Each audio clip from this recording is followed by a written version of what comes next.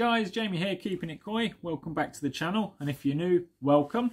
I hope to earn your subscription today. Today I'm going to be finishing off the pond walls, chopping all the soil back, trying to straighten it all out, and then I'm going to try and make a start on the filter house if I get a chance.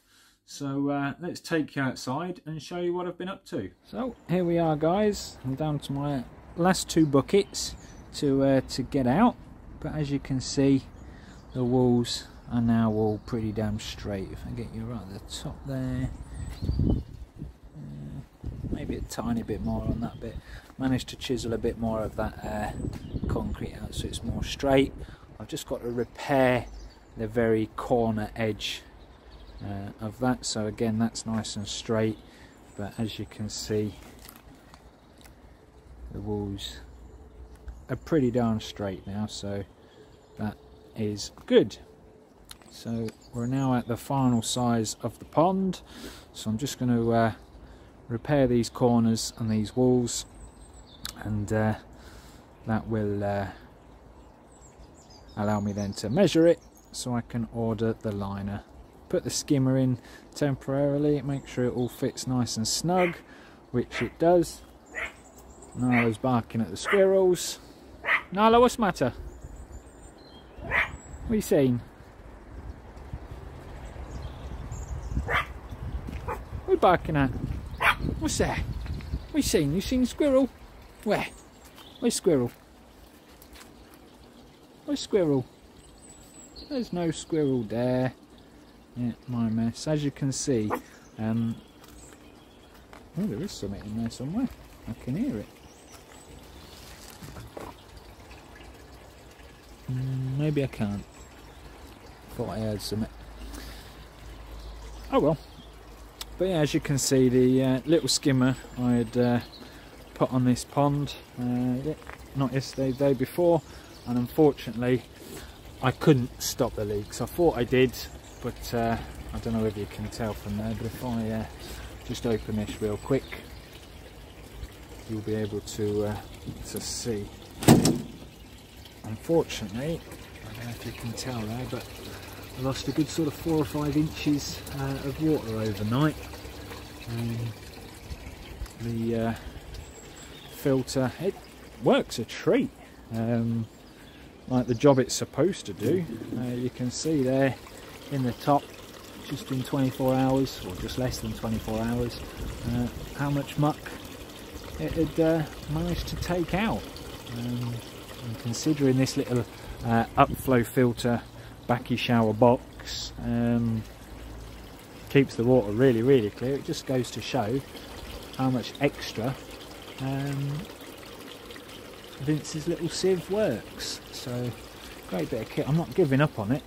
But yeah, unfortunately it was leaking out the back as well as the front, because I'd positioned the front so all the water would run straight back off into the pond, and I thought, well, if it does leak, that won't be a problem. But unfortunately we developed leaks out of the back as well, and it was running down here, sitting around the little pressure filter, and then dripping off here, and I had a big old puddle. You can see it's still quite wet down there. A big old puddle down there, so I've had to turn that off for now, until I can solve it. What are you doing in there? Silly mutt. But yeah, while I'm down this end, as you can see there, I've been at all my old scaffolding boards that my old pond was at, because I am now way over budget. I don't have any more money left to buy any more stuff, so the backy shower that I wanted, the new backy shower I wanted for the pond, will have to wait till either later on in the year or next season, and I will reuse my old backy shower that's over there. So as you can see, I've been chopping up all these old sleepers, made a nice mess on the lawn, but as that degrades, that will actually be good for the lawn anyway. So I've got some big ones and then some more little ones. So the plan is I'm going to make the filter house out of the old scaffolding boards. Excuse the sun, but yeah, these big scaffolding boards here are going to be the back wall. They're not going to be stood up like that, they're going to be going across ways like that. Hopefully I will be able to get enough insulation to fully insulate it as well. I've still got all the offcuts left over from the pond. What you doing? What you doing? Yeah, you. And then these are going to be door number 1. That's just standing on that bag, it is the same level. And then that's going to be door number 2. They're just 2 offcuts that I cut off of them sleepers. So that's the back, that there, and that there is the front. And then I just need to cut now the sides for the filter house as well. Trees blown over in the storm we had the other day. I'll pick that up in a minute. So yeah, so I've got plenty of scaffolding boards down there now to make some sides. I've got the framing timber still sat on my kitchen floor, ready to make a start. But because these have been sat there now for quite a while, they're a bit dirty and manky, so I'm going to give them all a good wash with a pressure washer, let them dry out, and then give them a paint before I put it together. And yes, it is going to be the same colour as my new fence. Well, not new fence, but painted fence. So I've painted the bit, obviously you can see, if I can get out of the sun, I can't see a thing myself, but yeah, I painted the bit that I've cleaned. So looks pretty good. Got my little bird house and my bird feeder. Get out of the sun again. Going to give that a paint as well. And then, as you can see, once the pond's up and I can get rid of and clear all this rubbish, because I'll be using them slabs again shortly, and then I can just clear all the rest of the rubbish, use what I need to use. All these bags of stones will be used, because they're just what used to be around the pond and whatnot. And then all these stones will continue being moved, because this section of the garden, well, I'm not going to tell you what I'm going to do with it, but you'll see in a later video what I'm going to do there. But yeah, I'll be reusing some of the stones and whatnot. So yeah, I'm getting there. Plus then I can re-clear all that side of the garden, get back into my little veg herb garden thing and clear all that up. The tomato plant, those of you that have been following me for a while, is still in there, a bit dead now, or very dead now. Moved my bonsai tree over here because the squirrels have absolutely decimated the soil. I've just bought some more from Bay Tree the other day, so I'll put some new soil in that. Oh, we're being stared at by the ghostie, staring at us and the chag through the window. Hello. Nearly lunchtime. They've already been fed this morning, but they'll get a bit more shortly. So yeah, I'll just get the last few bits of soil out of here, get the buckets out, get them bags out, re-edge the corner. Then what I'm going to do, sand along here, make it all nice and straight and level, sand down there, make it all nice and straight and level. Because of all the stones and whatnot that's in there, it will also help protect the underlay and liner. But today's job though is get all them pressure washed so they can dry out, and then if I've still got some time, I will get some sand in there. I've still got 2 bags of sand over there, and then I've got some more bags of sand down there next to my big blue bowl.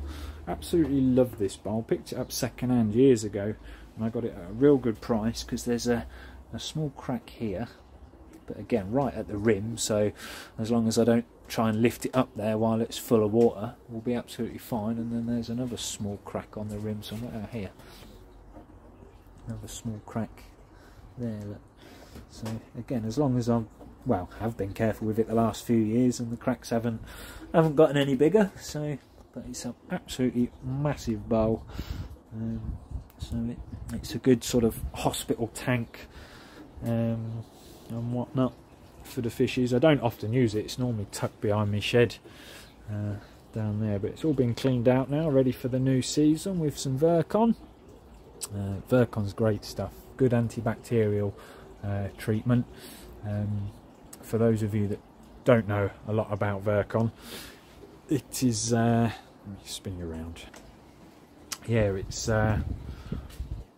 if you've ever been to a fishing lake and they ask you to dip your nets before you start, normally what you're dipping your nets into is a real high dosage of concentration of Virkon, and that kills any nasty bacterias that's on your nets. So yeah, it also helps in lesser quantities and doses in the pond to help get rid of all the nasties and whatnot. What do you keep barking at? But yeah, I'll leave it here for now, and I'll get cracking for the day. Catch you in a bit. So guys, as you can see now, all my wood is all now nice and clean, ready for painting. Just got to let it dry out. I haven't actually cleaned those three yet, because I don't think their moth cuts are going to be big enough for the sides, but we'll find out. But I'll get them painted and put together first, and then we will go down the back, get some more scaffolding boards. I use them too, just to lean all these ones up to clean. And as you can see, I've made a nice right mess of the lawn, but the lawn was already a mess anyway, so I will sort that out in the spring. This side's doing alright though, where I've put my old pond net. It's starting to grow back nicely. But I'm re-topping up the tank. I've put my tap safe in, so yeah, giving that a top up. Just thought I'd turn this back on and just show you where and how it's leaking. It's still dribbling at the front there, and the other leak, come around this side. Floor's almost dried out now, but I've literally just turned it back on. But you can see it's leaking now from the middle section, which, considering the amount of silicone in there, I wouldn't have thought it would have been able to. But, and that is what's causing it to puddle up there, as you can see, dripping away, and that then is bringing the water round here, under there, and dripping. I don't know if you can see the dripping there, dripping down there. Yeah, bit of a leak, but what can you do? So I'll get that turned back off, because we've already had enough of a water change. Pull the plug out, there we go. Oh, no, that's the wrong one. Not that one. That one. There we go. Lock that back up. Right. So, don't really know what I'm going to do with it. I've had many a play, and I just can't work it out. But we'll see. I'm sure when Vince sees this video, he will sort that out. Homemade dechlorinator, not dandelion and burdock, but works a treat. I think Jollycoy has just done a video on how he makes his own. I've been making my own for donkey's years, but the new pond will have a dechlorinator of some kind already in. I've just cleaned the pressure filter on these guys as well, so as you can see that's now dropped and they've just had their dinner, but I will top that up next once the blue vat over there is topped up. So I'll let these all dry for a couple of days. As long as we don't have too much rain, I'll be able to get them painted, but they look an awful lot better colour now than they did when they started, because they all looked like that. So all nice and clean now, ready for painting. Just got to tidy up the floor in here, just get rid of all the loose stones and whatnot, and then we can put the sand down. So yeah, again, thanks for watching, guys. I just need to tidy up a bit now, get the pressure washer back in the cupboard, put my blue bowl back because everywhere is a mess. Well, it's been a mess for months now. I don't normally live like this. For those of you that saw my very first video, other than the 2 vats, my garden was immaculate. But I just find it a lot easier to not work in a mess, but to have bits handy, ready for as and when I need them. So yeah, we will get that all sorted, and once the pond's finished, I'll sort the garden out. Next project. Yeah, so leave it here, guys. Thanks again for watching. Like and subscribe, and we will catch you all on the next one. Thanks for watching.